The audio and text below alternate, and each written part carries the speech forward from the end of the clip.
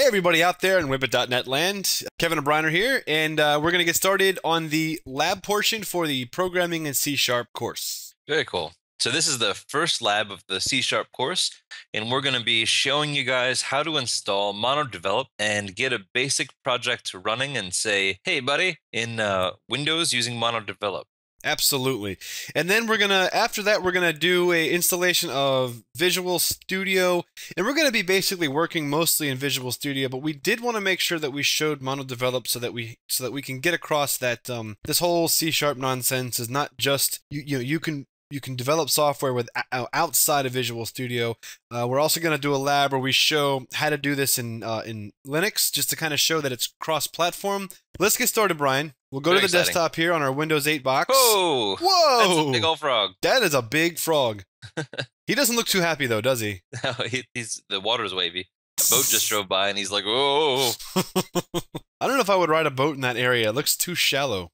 Maybe like a bass fishing boat, like one of those flat ones with the trolling motors. Yeah, okay, yeah. The kind that you use to fish or something. Yep. Like where you cast little jitterbugs and they when you reel them back in. So in our buddy Google here, I just looking up MonoDevelop, monodevelop.com. So we'll just go to the main web page here. MonoDevelop 4.0. We'll hit the download now button. Oh, you can do it in Linux, Mac OS X, Windows. Yep. So down here we have our two major platforms here. Windows, Mac OS X. We also have stuff for Ubuntu, Debian. We're going to be doing Ubuntu when we show Linux, just because it's the easiest one to show. So we'll go to the Windows packages. And the first thing we're going to do is install the .NET Framework 4.0, if you don't already have this installed. All right, so here we go. We'll run this little fella here. So what the SDK provides is developers. So SDK stands for Software Developers Kit, for those who aren't aware. And what the Software Developer Kit for Windows does in particular is it basically exposes an API to the Windows-specific type of functionality. So through the Windows Software Development Kit, you can get access to things like, if you hadn't had it provided through something like the .NET Framework, you'd get it, to be able to create forms and open things and do all kinds of stuff. Absolutely. Absolutely! And it also provides a couple tools for compiling programs and junk. Yeah, there's also, if you look deep into it, there's pictures of Brian dressed up in the 1960s, like the video with, what's her name? Nancy Sinatra. These boots are made for walking. Brian does a take-by-take copy of that video.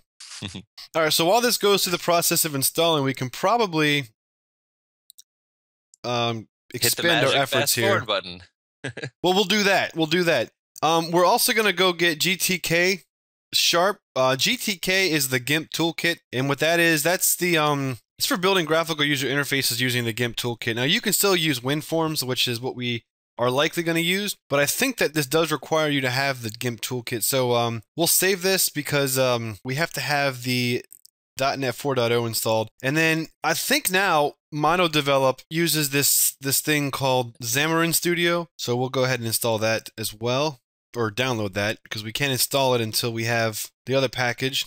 And see, the Xamarin Studio is pretty cool. Those of you guys that start to get excited about this, because you can basically make like iOS apps and Android apps using C#, which I've done that before. It's pretty fun. What's also interesting, as of about a month before this video is recorded, Microsoft and Xamarin decided to work together on a partnership for mobile development in Visual Studio 2013.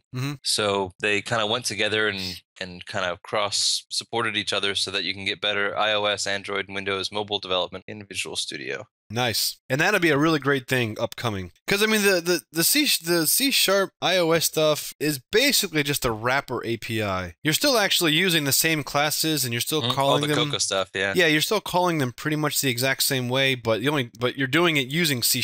Which there is value there, but you're still using the crappy, Apple stuff.